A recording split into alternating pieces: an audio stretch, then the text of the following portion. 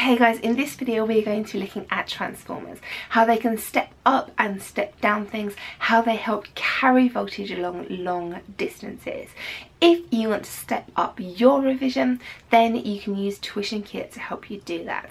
They have a fantastic website where you can schedule in all of your study videos in time for your exams so you don't miss anything out. Transformers form an important part of the national grid, and there are two types. There are step-up transformers and there are step-down transformers.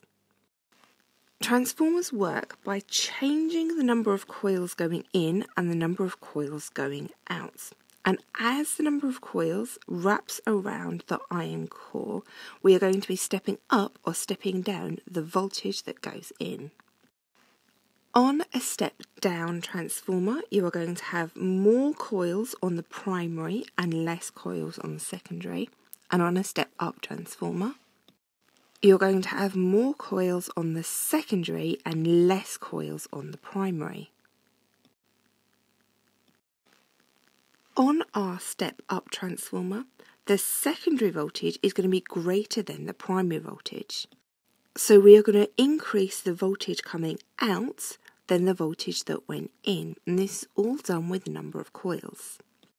Whereas with a step-down transformer, the secondary voltage is going to be less than the primary voltage. We are going to be taking the voltage down. The voltage going in to the step-down transformer is going to be higher than the voltage coming out of the step-down transformer. The formula for this is down here. So the voltage on the primary coil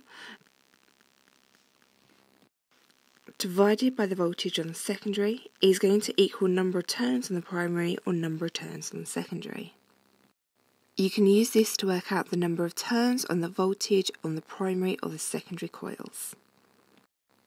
The reason we have step-up and step-down transformers as parts of the national grid is so that we can transport electricity along power cables at a high voltage so we lose less, so it's more efficient. But that high voltage will be too dangerous to go into homes, so before it goes into homes it needs to be stepped back down so it is safe for people to use.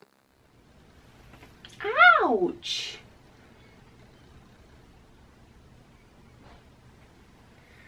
This is why in some videos I have unexplained scratches.